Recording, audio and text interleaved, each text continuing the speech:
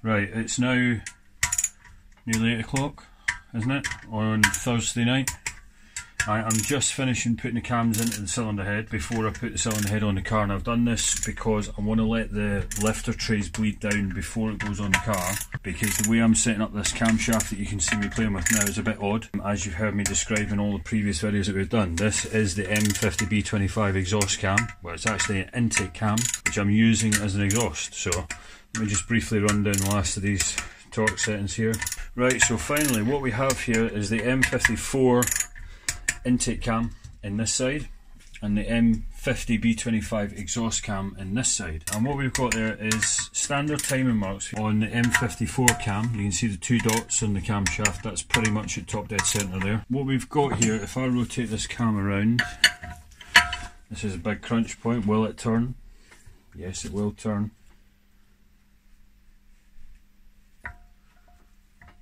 Lovely. This cam, if it were sitting as an intake cam, would be sat something like that. So you can see the marks are pointing upwards on it. But if you look at the frontal lobes here, anybody who's worked with these engines before will know that when the engine is at top dead centre, the lobes should point upwards and towards one another, roughly speaking. So I'm going to clock this cam by 62 degrees. In other words, I'm going to turn it about yay much, so that it will sit basically the wrong way around for an intake cam, but the right way around as an exhaust cam. So the lobes then are pointing towards one another, and the sprocket should then line up. We've had the sprocket machined, we've got the nose of the Vanos machined on this side like you've seen in our previous videos, and I'm pretty much ready now to let this sit and bleed down the lifters so that I don't get any valve interference when I go and put the head on. Let me just explain that a little bit. So if I turn the head upwards, you'll see right now we've got some valves which are poking down, 2 exhaust ones, 2 intake ones, sorry, 2 exhaust and 2 intake ones. If you were to put this cylinder head on, there is a chance that these might touch the pistons. Now I think I'm probably okay because my lifters were completely empty when I put it together, but I'm not taking any chances with that, so I'm going to leave this sitting here now. What I'm going to continue to do now the bottom end's pretty much together is get the timing gear on this side of the engine. So the chain of the guides and the valve cover, the timing gear cover with the seal can go on this side. And then yeah, I think we are not far away then from putting the head on the engine and then we'll put the sump on first, I think, because once the timing case cover is on the front we can put the sump on. Fucking sweet, mate, we nearly got an engine. Okay, we've got a head which is roughly fucking put together. Pretty knackered, but we're going to get there. It's been 4 days so far, with 1 day lost because I was an arse, and that's my fault. Lessons learned. Okay, so I'm putting the front timing case cover on right now. Now, I've got new gaskets on this, and they're quite tricky to get to hold on. So, obviously I'm doing this upside down, and there are 2 dowels up the top. There's one around about here somewhere. There it is there. Which you can sort of hook the gasket onto. And that doesn't look right at all. It shouldn't be poking out like that, should it? Oh, what the fuck? Is it the wrong gasket? I don't know, it might be. I'll take it all off now. I fucking balanced it all on there then. I've got one new gasket. I've just found out that the new gasket I bought for this side, I think I've cocked up again and bought the M54 one. The old one was fairly good actually. I've just put a bit of the copper stuff on both of them just to try and get them to seal a little bit better. This is going to be a bit tricky because I've got to kind of hold the bolts and get it lined up upside down without it falling out the way, which as you can see already is not easy. Now there are a couple of dowel pins which the gaskets can sort of sit on and locate to, but I want to try and get a bolt in at the opposite end of the scale here. So if I can get that one in and this one, I should then, I'm hoping, be able to just thread the rest of the bolts in quite easily. That's located on the dowels now. Right, okay. I've got a whole stack of bolts that look just like that. I then have 4 slightly shorter ones with a bit of a nipple on the end of it.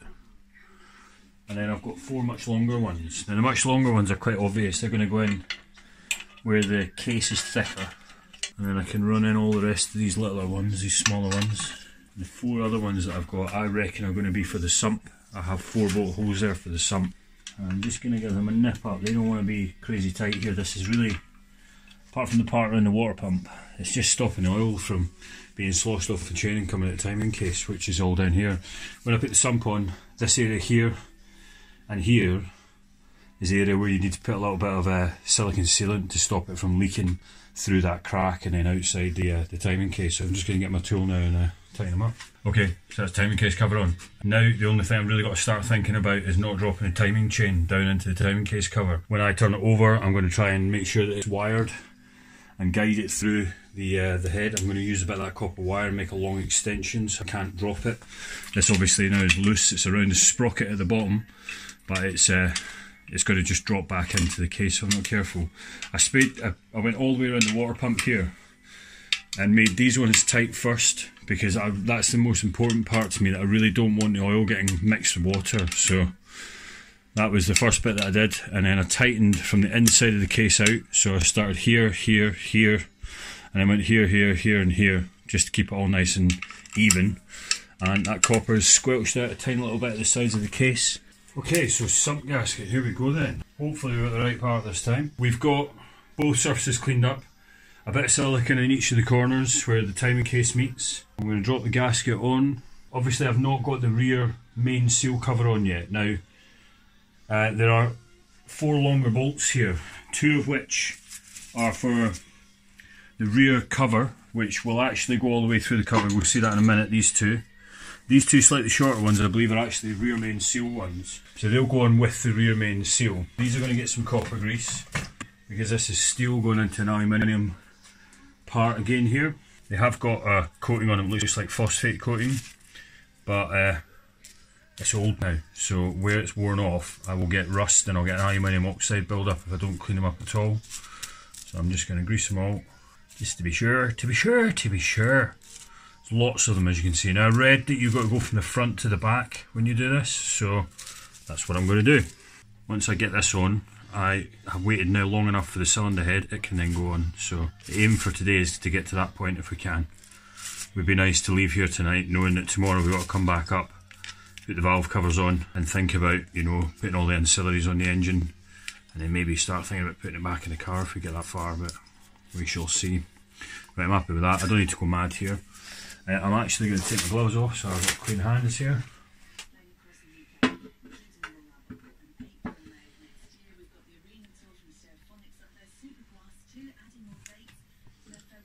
It's moved a little bit that way. Right, okay, so what I was in the middle of saying there is the torque on these wants to be quite light. I've known this for years. This is one thing I'm confident about. With something like a sump gasket, if you tighten them up too much, you warp the gasket and it just fucking leaks. So these are 8.8 bolts. The interweb has told us to give them 10 Newton meters, which is nothing, just that much.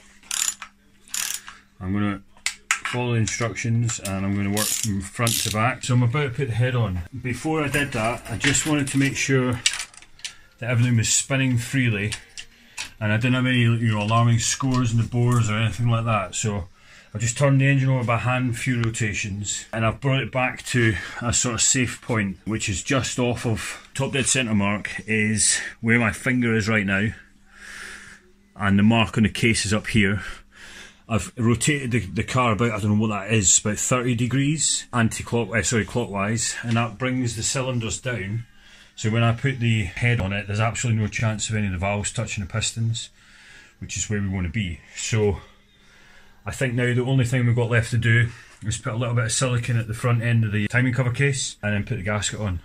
Let's try that now. So the reason I've put a little bit of silicone in there is just to be absolutely fucking sure that I've got a good seal on the edges there. So I've basically wiped off all the excess and I've just allowed a little bit of silicone just to go in the groove line, just in case there's a discrepancy there. It feels lovely and flat to my fingers, but you never know. So here we have our Victor Ryan silicone cylinder head gasket. Okay, so we've done all our prep. There's no more time for mucking about. Let's get the head on and get it tightened up. Okay, so the head is in place. I've got the head on now nice and flat. I've got the chain located off to the side. So I'm now just dropping in the washers for the head bolts, which is going to be a bit tricky if I'm honest. And then I'll be putting the head bolts in themselves.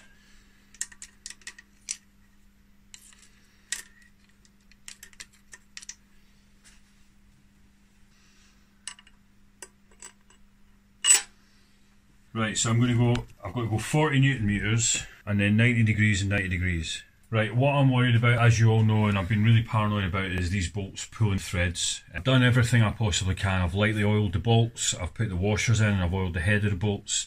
I've cleaned the threads of the bolt holes out numerous times. I've chased all the threads and then cleaned them out again. I degreased the block. I don't know what more I can possibly do to give myself a good chance of making sure that this goes nice and smoothly. So I'm just going to take my time, I'm going to work my way through it, and hopefully we won't have any problems here. So let's start on the first one. So I've nipped them all up so far, so this is going to go at 40 Newton meters. And then off to the next one above them.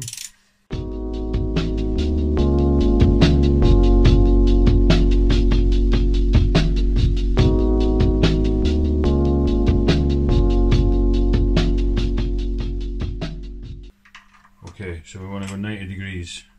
I'd like to do it by eye rather than use this fucking thing, because I'm worried about holding this, right, and stopping it and watching that, whereas I can watch 90 degrees by eye, right, it's just fucking 90 degrees. The only problem with that is, because I'm not using a ratchet, I can't get it at bang on 90 degrees, I can't get it to hold there. See? So then I'm coming to here. That's too bad a guess, you know what I mean? So what I really should be trying to do is use a ratchet, but I don't know if I've got enough strength to use a ratchet.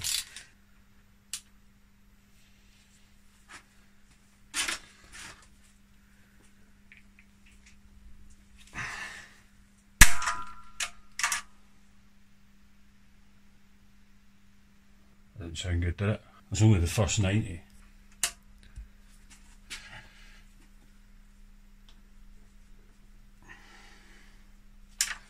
4.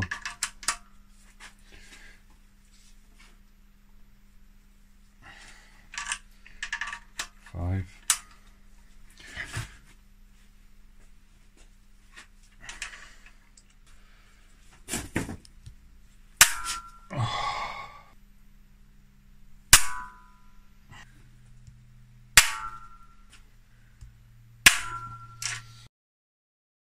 'So that noise you heard was the threads popping on the cylinder head. Well, no, the threads popping in the engine block. My most feared thing that was going to happen. So yeah, that's knackered basically. I was distraught at that point, but Natalie, being the angel that she is, putting up all my shit, kept me motivated and said to me, don't give up. So I'm not going to give up. In the boot, down beside me here, we have got another engine block. This is not an aluminium one. This is an M52 cast iron block. So screw you BMW and your crappy aluminium threads. We're going to beat you come hell or high water. I've got new engine bolts coming, we've got new cap head bolts. This time I've got new rod bolts, I've got new cylinder head bolts. I'll tear this down, I'll clean it up. I'll take apart all the hard work that I've done this week. I've already got the head off, so it's not too bad. Let's go for it. Let's build a stroker with a proper block this time.